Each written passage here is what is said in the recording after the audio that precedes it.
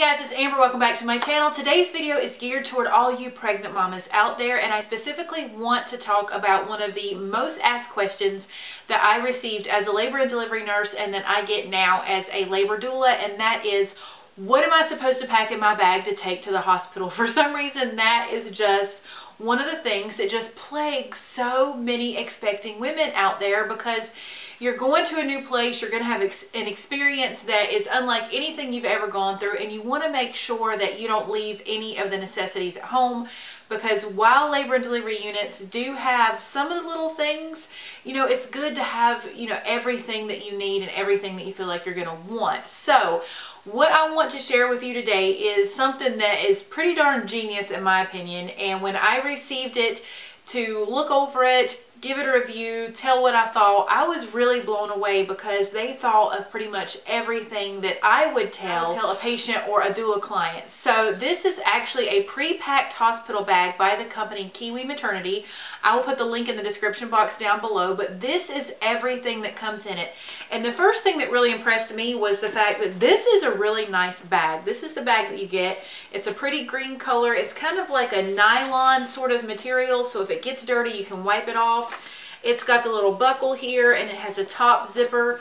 You've got your top handles, and you also have a shoulder strap. So this could be used after the baby is born as a diaper bag. You could just use this like as a tote bag when you go somewhere. Totally reusable, very nice quality bag. So I was really impressed with that first and foremost. And then everything that it comes in is everything that you would possibly think of needing, with the exception obviously of your own clothes, things like your pajamas, something for the baby to wear, your cell phone, your charger, your camera, memory cards, things like that. You'll obviously have to add to this, but this is just the basic necessities that most people want to take with them when they're going to go and stay overnight in the hospital. So let me go through everything that's in here.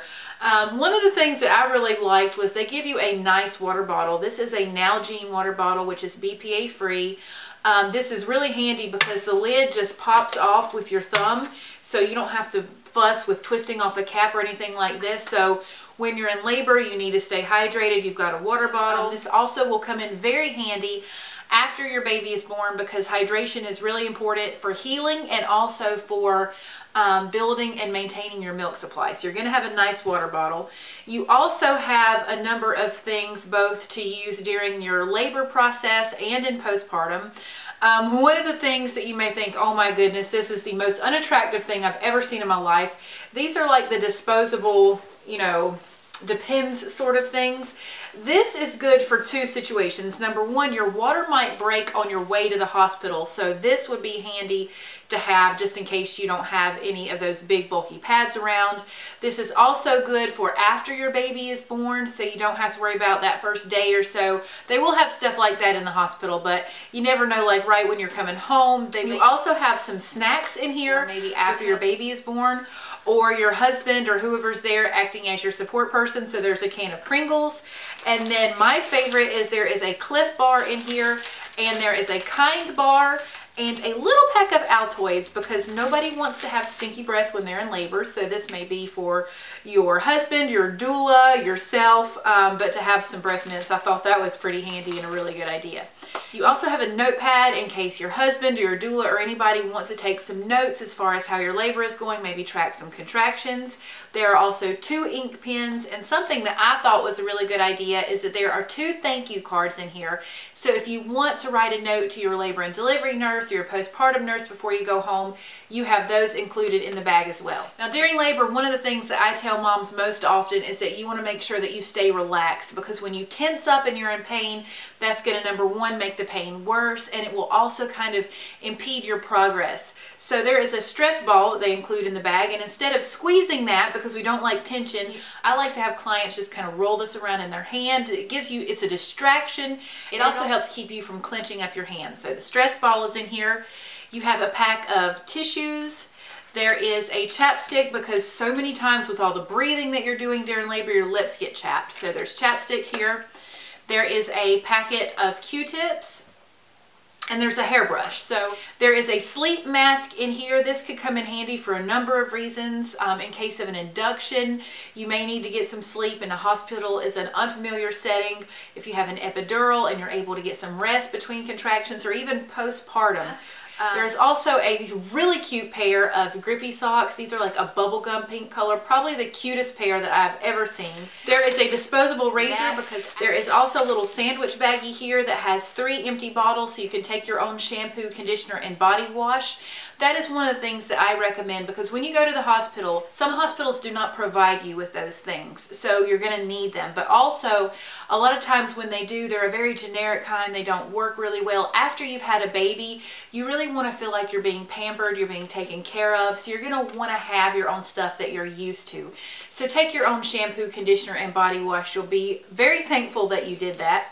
There is also a little travel size deodorant in here, a little bottle of Lubriderm lotion, and a contact lens case. And if you don't wear contact lenses, you can use this to store your jewelry. So let's say you go to the hospital and you've got a pair of earrings in and you want to take those out.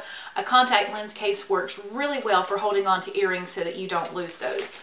There is another little sandwich size baggie in here. This one has some breast pads. It also has a little mini tube of Lancino nipple cream, which is really handy. You can drop this in your diaper bag after you get home from the hospital. And then there are Preparation H wipes, because unfortunately for some people, the pushing process can result sometimes in hemorrhoids. There's a couple more toiletries in here. You've got 2 toothbrushes, so one for you and your husband or whoever is coaching you during labor. And then there is also a really cute little cosmetic case. I was really impressed with this because this is really high quality.